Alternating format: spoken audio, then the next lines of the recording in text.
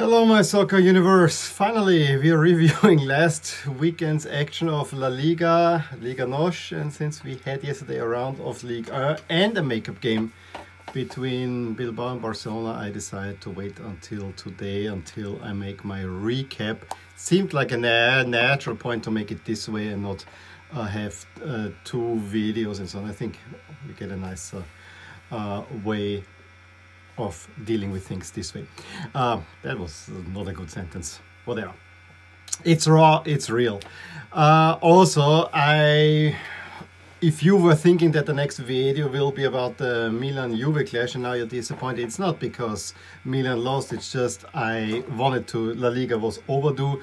You will get my Juve-Milan thoughts relatively soon. So either in the evening or tomorrow morning European time. I'm wearing Barcelona. I was a little bit going back and forth, but one of the headlines is that Barcelona actually won twice, at least for the second time. They looked actually quite entertaining doing so. I'm not saying Barcelona is back in any way, but look entertaining doing so. So why not pull out an away jersey, since we have the other one hanging up there. Other headlines is clearly that Atletico Madrid has found a resilience in them that is kind of staggering. Getting, I would say, a victory that might carry them for a little bit longer and underlining their status as current title favorites. If we go to France, baby steps for Poch and PSG. They just started. It's still a little bit stuttering. Let's see where this is going, especially if you have no Neymar in the lineup yet. And in Portugal, Sporting with a rather big victory, also underlining the status that, you know, we might challenge the big two of the last few seasons.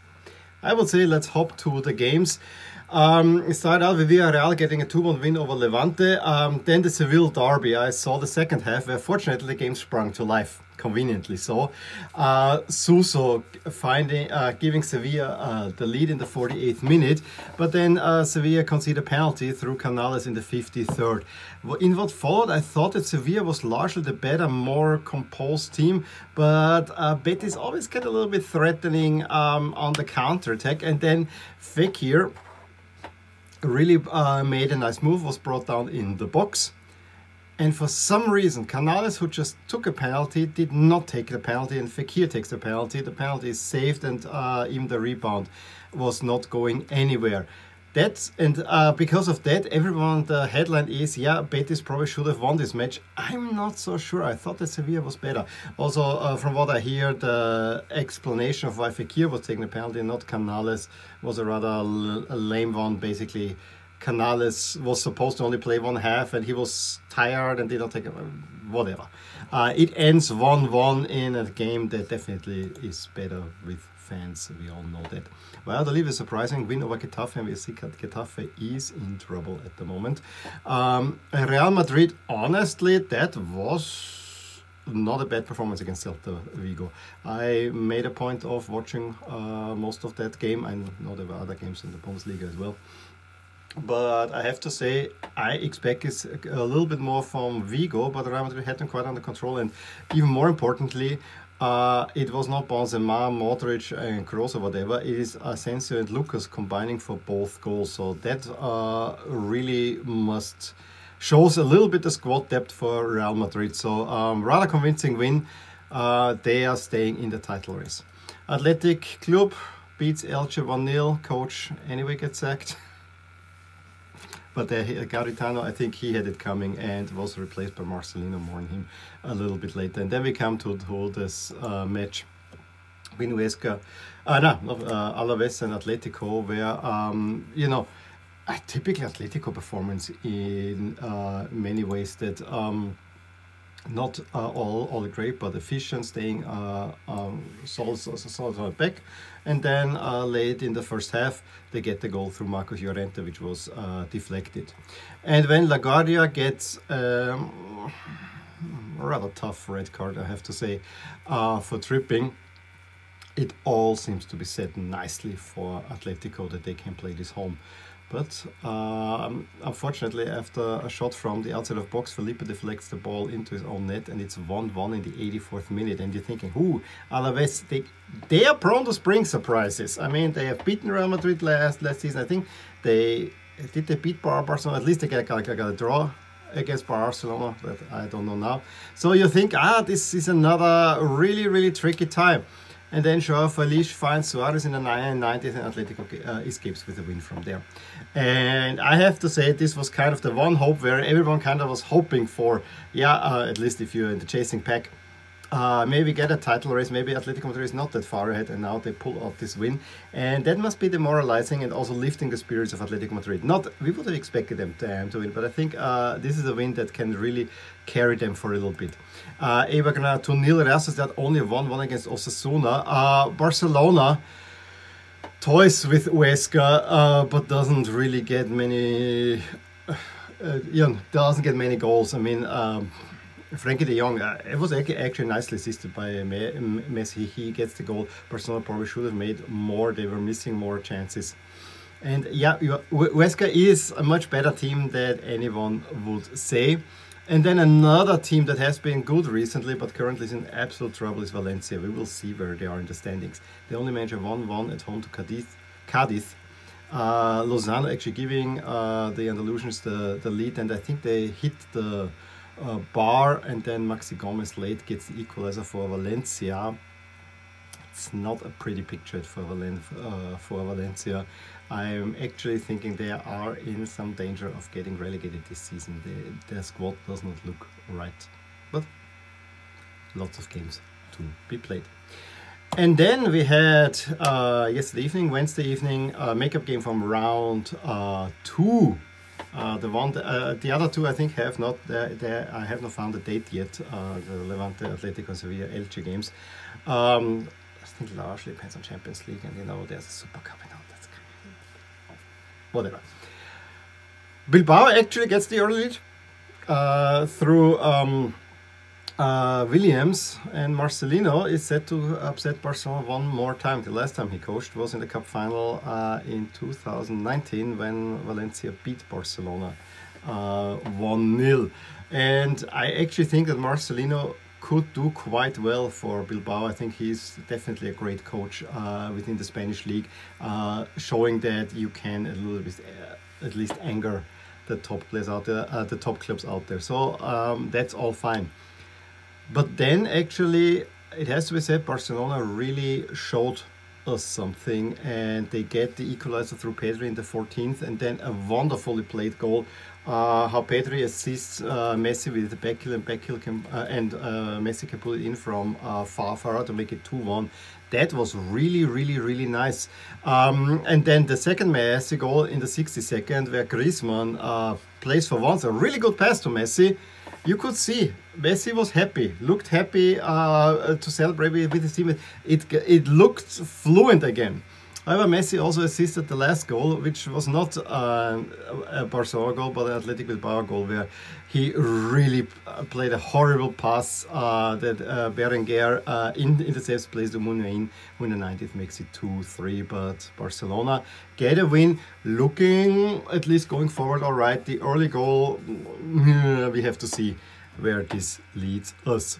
And where this leads us now in the standings is that Atletico Madrid, with 2 games less, have 2 points, a 2-point lead ahead of Real Madrid. You can see they are clear favorites to win the championship. Barcelona moving up to 3rd. So this is something we have not seen in a while. I think that this is the highest placing so far. Yes, they have games in hand. So that's why we have not seen them so high, but it's still rather interesting. So it seems like the top 3 at this moment are also set to go into the Champions League, with Atletico Madrid, as I said, huge favorites to win the league. Barcelona actually giving them a little bit of boost in the chance for the championship, which no other team at this moment is given a chance by my model. For the last Champions League spot, it's a 3-way race between Real Sociedad, Villarreal and Sevilla. That's why I'm saying I need Real Sociedad Villarreal jerseys to kind of fill this out up top, with Sevilla giving the advantage for now. Look at Valencia. in 17th at the moment with a 34% chance of being relegated. Still, Elche, they have a few games in hand, so I will adjust later. They will move up. Elche is still, together with Huesca, the teams that are also on to be relegated. Also, Osasuna doesn't look good, but then Valencia is already the next one in line.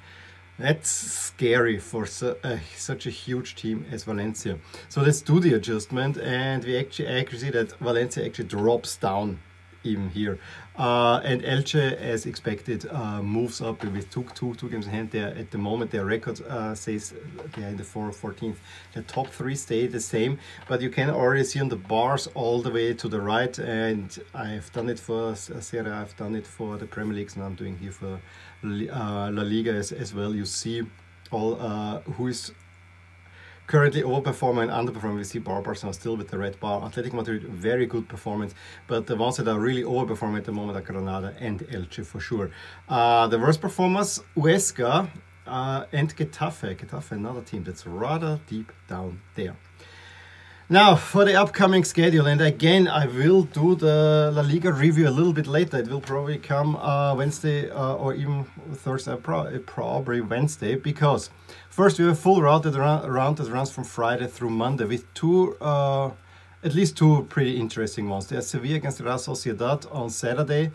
At 2 o'clock, we have also Atletico against Athletic Club. I think that is a very, very interesting match. And Athletic Club, yeah, that's a pretty tough start for Marcelino there. Barcelona at Granada, upset potential. I don't think we have that for Osasuna against the Real Madrid.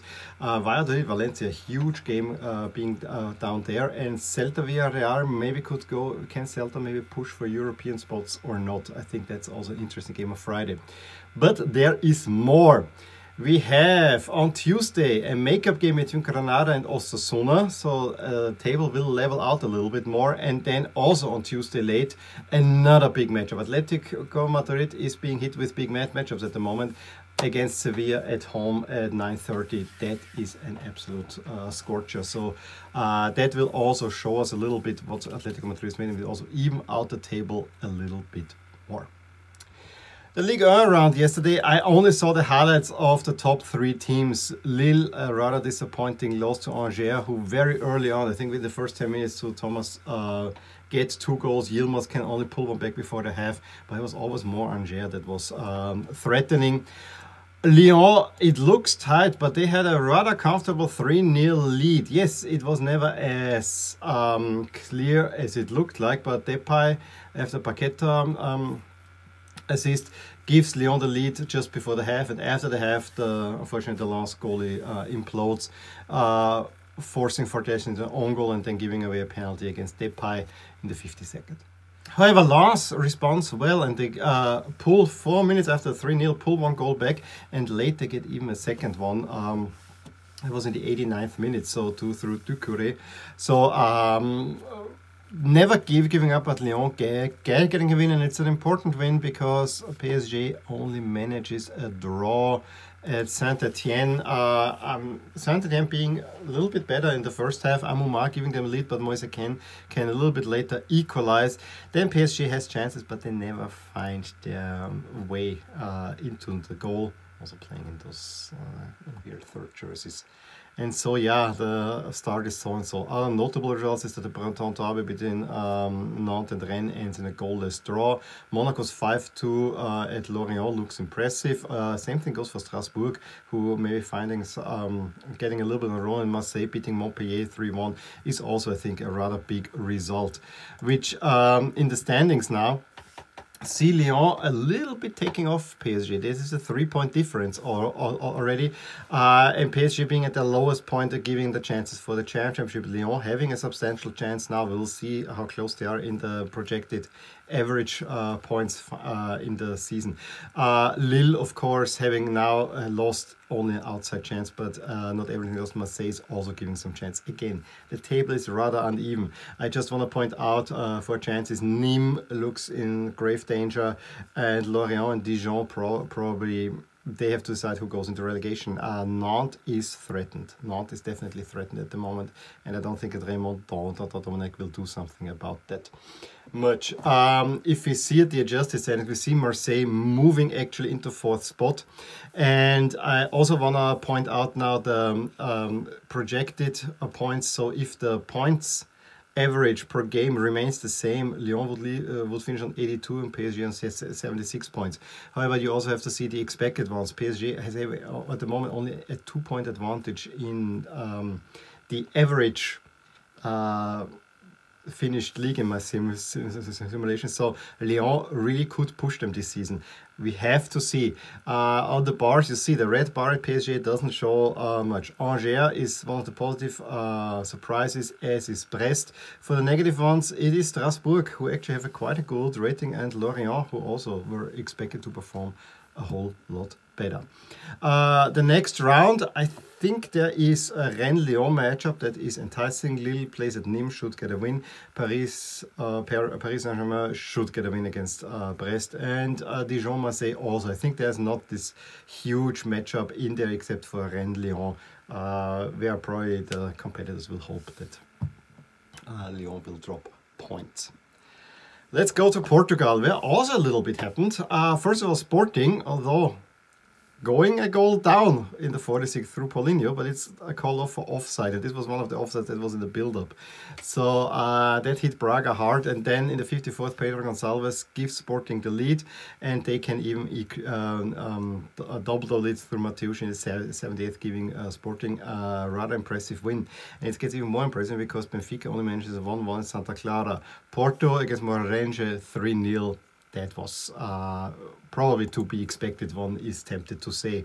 So all that means now in the table is the Sporting remain top and still unbeaten and having a rather good record with 10 wins and only 2 draws. Porto overtaking Benfica and are now the favorites to win the league, with Sporting already going ahead of Benfica in the standings there. Braga is only giving us a chance in making it in the Champions League and or winning the championship.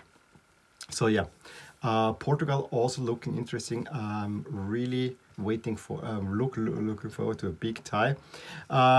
We don't need to adjust much, but just to see the performances here with projected versus expected. Sporting is the positive surprise in the Portuguese league, and for the negative ones we have to look on the bottom. I am a little bit surprised that Famalicão, after such a good showing, is down there. Also Rio Ave, that's a team that almost eliminated Milan from the Europa League, is currently on the bottom of the table. Let's see the next matchups. We don't have yet any of the big ones. Nacional against Sporting, Benfica against Tondela, and Famalicão against Porto. Braga against Maritimo. I think it's all still, we are waiting for a Porto-Benfica matchup or the Lisbon derby. They're coming soon. So that's it for Western Europe. Tons of snow outside, so I'm rather happy that we're talking about warmer climates at the moment, although it's raining there. Give me a thumbs up if you enjoyed this video, subscribe to my channel if you want to see more videos like these, and I will talk to you soon. Bye. Hey there, I hope you enjoyed this video, and if you did, here are some videos and playlists that you might be of interest to you too. Also, please consider subscribing to my channel to give you all the updates, all the things that rotate in my soccer universe. And with that, have a great day.